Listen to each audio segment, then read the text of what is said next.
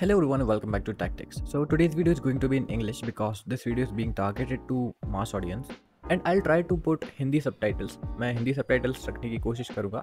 So today's video is about installing OTA updates on a rooted nothing phone and which is also having a custom recovery installed. So we will retain the root modules and custom recovery. This video follows simple step which I used to flash the OTA update. So this may or may not work for you. So you can see there is an update of 2.0.4 on my Nothing Phone 2 which is currently running on 2.0.3. Also my phone is rooted and it is running on latest magisk 26.3. So the challenge is that we need to retain the magisk root and modules and also custom recovery which I have installed. Orange Fox recovery is already installed on this phone. So now I'll reboot my phone to custom recovery. So let me show you that what recovery is installed here. So there is a simple process, simple step that you can directly reboot to recovery by using this magisk option. Just click on this reboot icon, then click reboot recovery and your phone will boot to recovery. So here my phone booted to Orange Fox recovery and it is asking for decryption code. So I'll just enter my code here. After entering the decryption code, your data will be decrypted and you will be able to access internal storage. So now I'll show you what we have to do first. So click on this menu and then click on reboot. You can see the current active slot is slot B. That means our system is running on slot B. Now guys, to install OT update, first we need to switch back to stock recovery of 2.0.3. So now you might be wondering that why we need to switch to stock recovery, because this video was about retaining of Orange Fox recovery and magic things.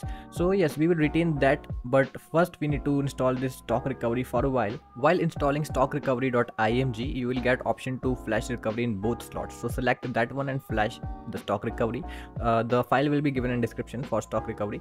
As you can see now, after installing, when I rebooted to recovery, the stock recovery arrives. So that means stock recovery is flashed. Simply we can reboot to the system now.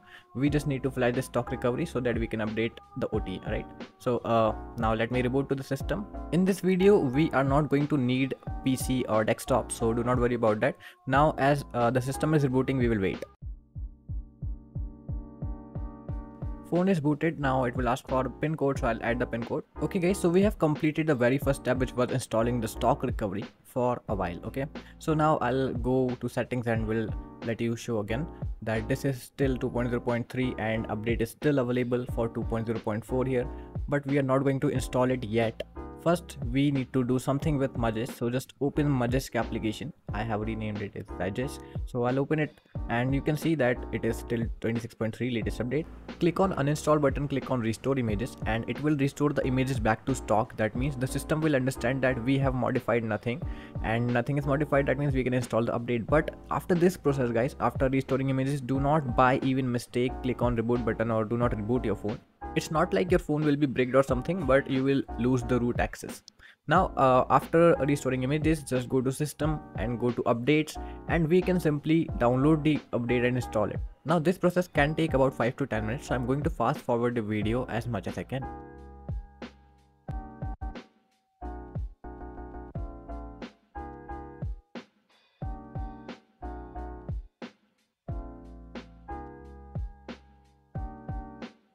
Okay guys, now as you can see the system is downloaded and it is installed, but it is asking to restart, right? But we do not have to do that. Do not by mistake click on that button. We do not have to reboot the phone yet. Now after installing the update, just go to magisk again and here what we have to do is we have to reflash magisk images and we have to reflash Orange Fox recovery through this only. Now first we will install the Orange Fox recovery. So go to modules and select Orange Fox recovery.zip and install it as usually you flash the magisk modules. This will flash Orange Fox recovery to both slots. It is a script and recovery by Fat Walrus, so special thanks to him.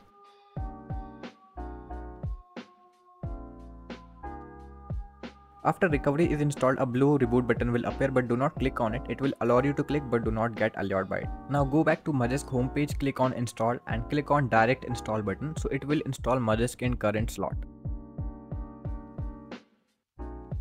After magisk is installed on current slot, you will get a reboot button again, but do not click on it again.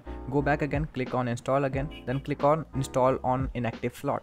So this will install magisk on your inactive slot on which your OT update is flashed. And now finally guys, you will get a reboot button and you can finally click on it. After you click on the reboot button, your phone will boot to the other slot, the inactive slot on which the update was flashed. So in my case, this will be slot A. So we will simply wait till phone boots.